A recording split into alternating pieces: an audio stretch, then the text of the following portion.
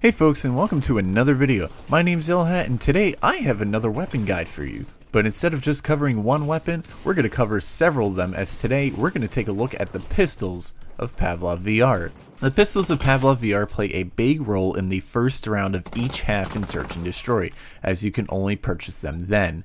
This has given those rounds the name of pistol round.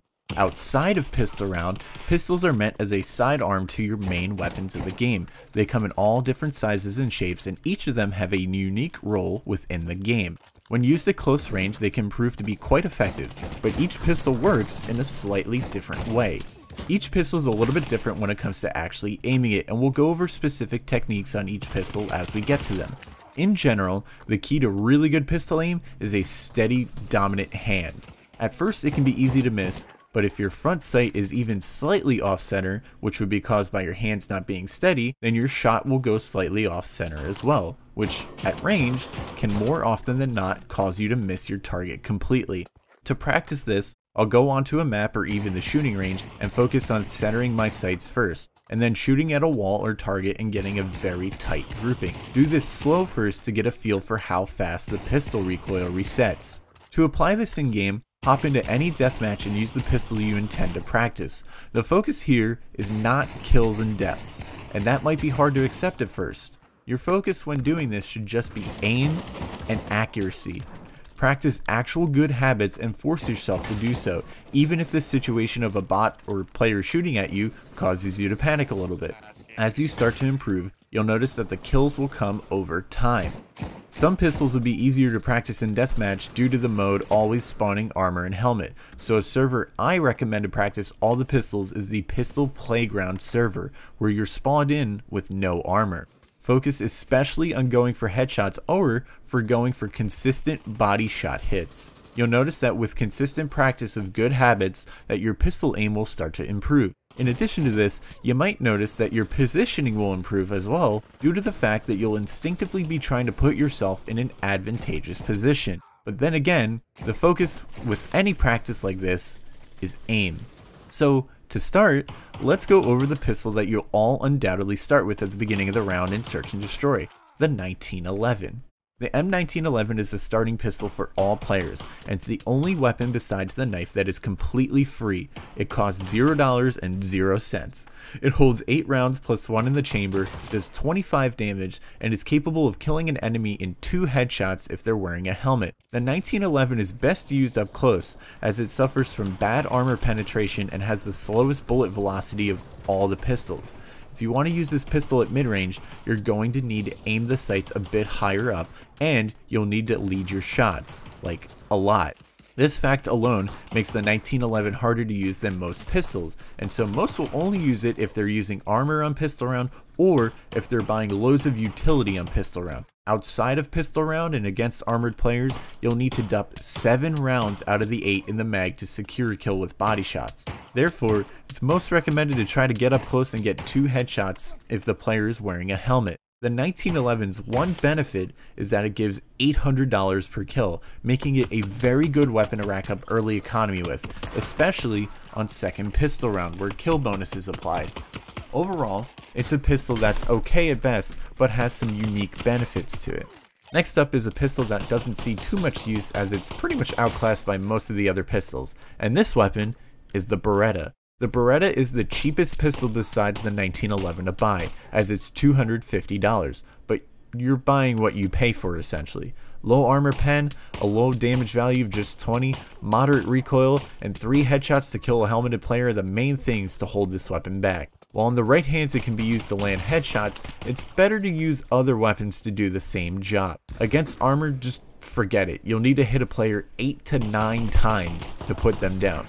The Beretta's niche is that it works well while being dual wielded, but then even doing so really isn't advised. Outside of pistol round, you won't see this weapon being used much, if at all. Next up on our list is a pistol that I personally hope gets a little bit of love, but is still pretty effective in the right hands. The pistol we're talking about is the 5.7. The 5.7 sits at $500 and is an okay pistol on pistol round as it does 20 damage like the Beretta. Where the 5.7 shines, however, is against armored players as it has 100% armor pen, meaning that it'll still do 20 damage per shot to an armored player. In addition to this, the 5.7 is a 2-hit headshot to helmeted players. The 5.7 is best used up close to get the surprise on someone and to steal their weapon. It can be fired at a relatively fast fire rate, although fire it too fast and it'll become pretty inaccurate. The 5.7's downfall, however, is its low kill bonus of just $300, which is the lowest of all the pistols. From an economic standpoint, this weapon really isn't worth it to use if you want to rack up money. Other than this, the 5.7 is a decent pistol to use, and again, I hope it does get a little love in the future updates of this game. The other pistol at the $500 price point, and without a doubt the best pistol to use on pistol round, is the Glock. The Glock, like some of the other pistols, does 20 damage per shot, and it suffers from many of the same things we talked about with the Beretta. Low armor pen, 3 headshots to kill a helmeted player, but it doesn't have as much recoil as the Beretta has on single fire. So then, what makes the Glock good? What makes it the best pistol to use on pistol round if I just spent the past 10 seconds trashing it? You see that little fun switch on the right? That's what makes it good. Yep. The Glock has a burst mode in addition to its single fire mode. However, in the main version of the game, there is 0 burst delay, meaning the Glock can be shot fully automatic, and the recoil is decently manageable, if you know what you're doing. This, coupled with the fact that the bullets are coming out at a rate of fire of 1,200 rounds per minute, means that the Glock's damage capabilities are insane when compared to the other pistols. So, how do you control the Glock on full auto? The Glock burst for the first couple of bursts is a straight line essentially. After this it does get a bit wobbly. So to start, you'll need to get a feel for what 2 bursts feels like. So practice against a wall and practice at different distances as well. After I've controlled 2 bursts and gotten good at that, I'll swap to 3 bursts with no delay. By this point you'll need to be pulling the Glock down to your waist or your belt line. So then, how are you supposed to aim down the sights? Well, guess what? You don't. You aim with the bullet tracers instead. It takes a bit to figure out, but once you do, you'll get a general feel of how to land 2 to 3 bursts around a person's head. Even then, with the Glock being a 5-hit kill to unarmored, you only need to land 2 bursts on a player. With a 21 round magazine, this should be relatively easy to do. What makes this weapon a beast is its fire rate again of 1,200 rounds a minute, tying it with the P90 for the fastest firing automatic weapon in the game. Outside of pistol round, you won't see the Glock used too much. It does work as a solid anti-eco weapon as it can shred unarmored players, but against armor it really only works at close ranges. Even then you'll most likely be using rifles against armored players, but with a fast fire rate, manageable recoil, and a high damage output, it's no wonder the Glock is the best pistol to use on pistol round. Before we move on to the next pistol, I'd like to note that the Glock is being updated with a burst delay of 0.35 seconds in the newest update of the game. This change is currently live on the beta branch of Pavlov, so be sure to test it. The key to the weapon with a burst delay is to either go directly for headshots, or to let the second or third bullet hopefully hit the head, since the recoil again is a straight line. In addition to this, the price is being increased to $650. While this will nerf the weapon a bit, I do feel that it'll still be a solid choice on pistol round, especially at close range. Moving on to another great pistol, at $650 we have the Tech 9. The Tech 9 is best used for mid-range engagements on pistol round, as it boasts an impressive 25 damage and has a 24 round magazine, giving it the largest mag of all the pistols in the game. In addition to this, its armor pen isn't bad, as it's 50%. This means that to an armored player, it'll take 6 hits to kill instead of 4. To a helmeted player, the Tech 9 does require 3 headshots, so it's on par with some of the other small caliber pistols. To actually aim with the Tech 9, it's a little bit different as the grip points on it are different than all the other pistols. The Tech 9 tends to play more like a rifle without virtual stock, and the iron sights on it don't really help it either. But for what it lacks in iron sights, it makes up for in its accuracy, as it's one of the most accurate pistols, even while firing fast. The Tech 9 works best when you can either get headshots or tag the enemy repeatedly to make them an easy target to finish off. Outside of pistol round, you won't see this pistol used too much, but especially with the Glock nerf we talked about, I would imagine that the Tech 9 will get a little bit more of the spotlight in the newest update. Now, we get onto the big guns, and at $800 we have 2 pistols. First, we'll go over the one and the only Desert Eagle. The Desert Eagle boasts an impressive 40 damage, and even with its fall off, it remains a 3-hit kill at any range. Granted, you're not shooting somebody in the foot. What makes the Deagle really stand out is its ability one-hit headshot at any range, no matter if the player is wearing a helmet or not. The one-tap, or as some players affectionately refer to it as Juan-digging, is an absolute game changer. The ability to do this on a save round and steal an enemy's weapon from them can completely change the course of the round.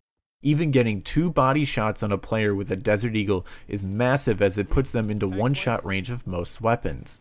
On pistol round, the Desert Eagle is sometimes used, and its niche is to be able to do massive damage at long range and to be able to penetrate thicker walls that the other pistols cannot. Compared to our next pistol, the Desert Eagle is a little bit more consistent at range, but loses out at close range, unless you're getting headshots, of course. Next up is the other higher caliber pistol, the Revolver.